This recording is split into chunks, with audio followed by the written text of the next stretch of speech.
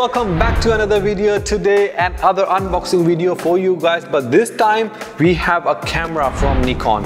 First of all, before we even start this video, I would like to give a huge shout out to Nikon for providing us with amazing gear for our videos. If you notice from previous few videos, we actually been using all this gear for our videos and for my live stream as well, and results are amazing. So what we're gonna do today in this video, we're gonna unbox this Z30. This one is the special kit which comes with the DX1650 plus DX50 to 250 lens with it. First we will try it for vlogging, and then we will be setting up my streaming setup in the studio as well. Z30 is specifically for vlogging and streaming, for creators especially. You can actually use this for all your shoots, all your vlogs and all your live stream as well. But if you see other stuff here, first of all, thank you again to Nikon providing with these other accessories for this camera which we need for our video production, and this is from the company called Small Rig. It will be quite useful accessories if you want to add in. So what comes in this box is written here that there are strap, rechargeable Li-ion battery, USB cable, user manual and warranty.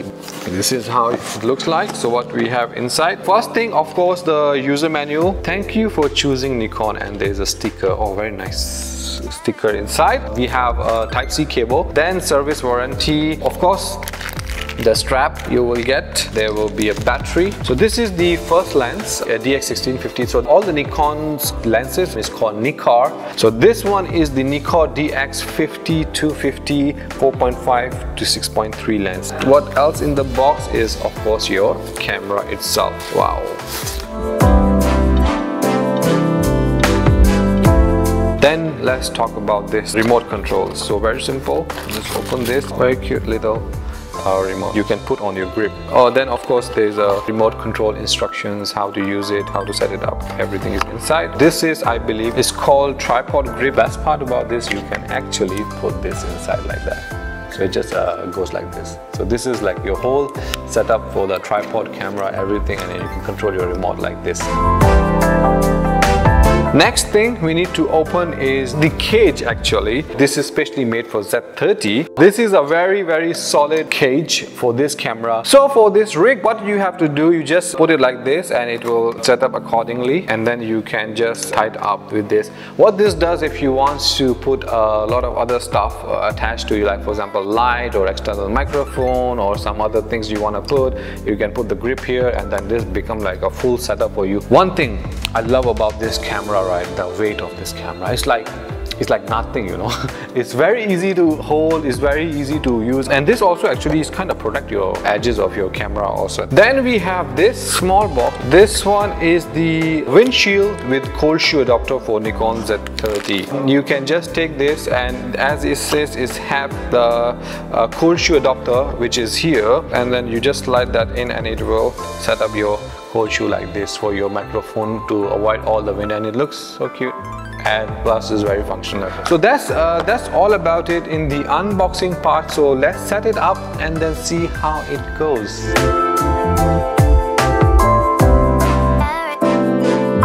Alright guys, so this one is all set up very straightforward. Just put the tripod here, and then on this tripod, if you guys can see, I put the remote already, and it's very lightweight and everything. Then there's this button, you can adjust which angle you want it to be. Alright, so we'll just keep it here. And the second thing I like about this, like for example, first of all, if this screen, so it can be closed like this, so you don't have to worry about all the fingerprints or scratches on it. So for the convenient way of using it, we just open it and then you are good to go. This can turn also, because this is the for content creator vlogging camera. Once you turn on, it will give you this menu. You see how responsive when I turn it to your side, it just screen goes up down this way. When I turn it back, it just goes to my side. So quite a straightforward, simple setup. Oh, the best part, I'll tell you, this is a touch screen, guys. This is so good, you can touch actually. So now this one, if you guys can see, is all set up there is Jasper, these are our friends behind the camera.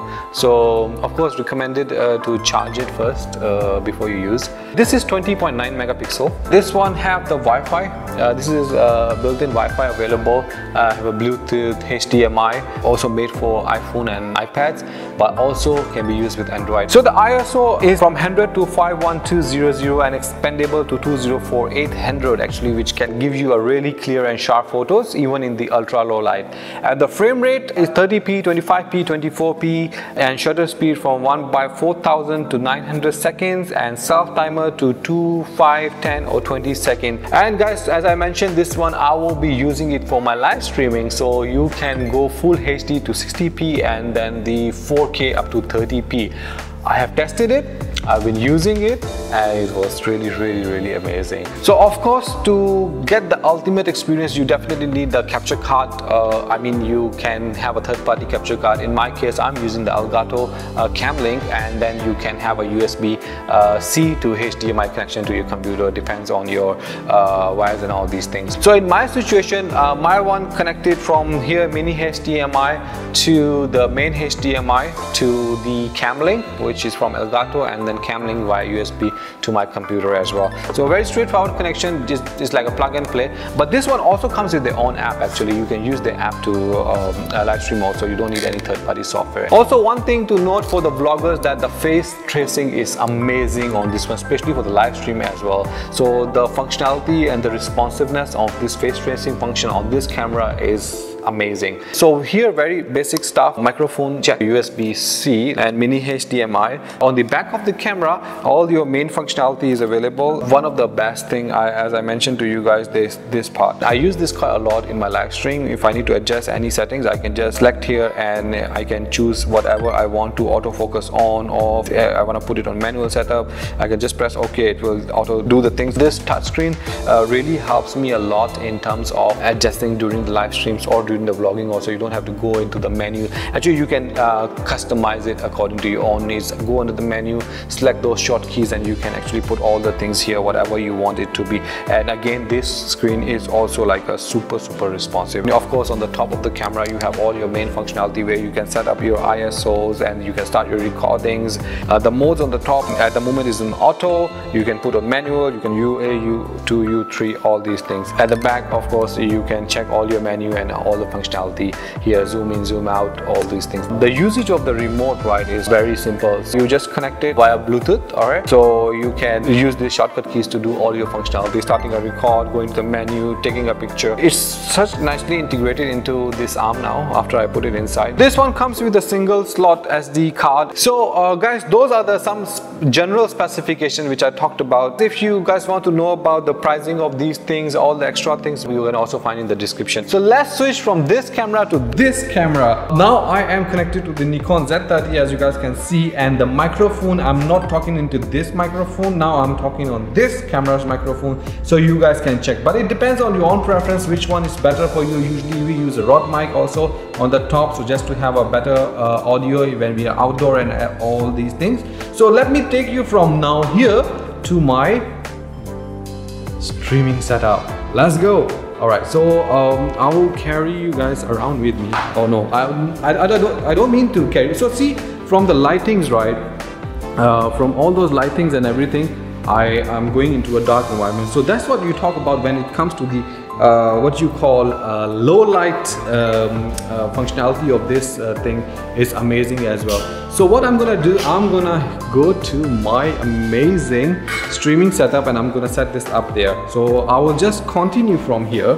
I think that would be great. And this is how my things looks like, guys. It's a huge thing.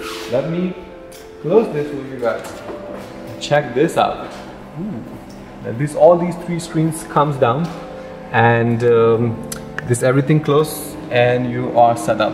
But now I'm going to do one more transition for you guys from this to this now. So what's happening now, guys, I am in the streaming software and my Nikon Z30 is connected to the Streamlabs and via just one Type-C cable. So there are a few ways to do it. For example, if you really want a very crisp quality and all that things, right, you can get this Elgato, and this one comes with like a HDMI output.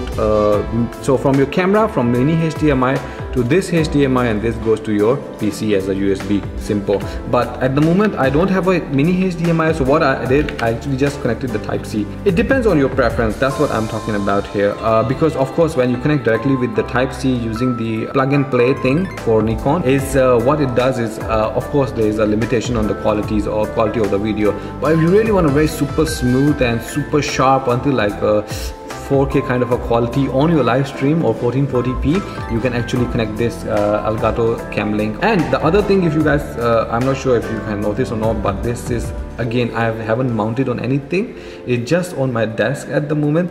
If you guys can see from here, right, so this one is just with the mount comes with it for the smart rig, and put the what you call the remote here, and then just all just put it there. I was using it on the vlog, then I move it here, we just plug one cable, and then, so that's the portability part of this. So that's all about it, about this camera. We will be doing a lot of content around these cameras. I also want to, like, if you guys want to know about more other the Z7 II as well, which we are using, let me know in the comment section. I will be happy to answer those ones. Or if you guys want to know more about this Z30 with the streaming and content creation and all these tests you want us to do with this camera and with other lenses also, let me know in the comment section. We'll be happy to answer all, we'll be happy to try all these things, and we'll be happy to answer all your questions also. So I hope this video is I know it's a little bit longer, but I hope it's been helpful for you guys to see the portability and compatibility and easy use of this device. Is that's what I wanted to show. That's why I was so excited about it. So don't forget to like and subscribe. I'll see you guys in the next video. Bye bye.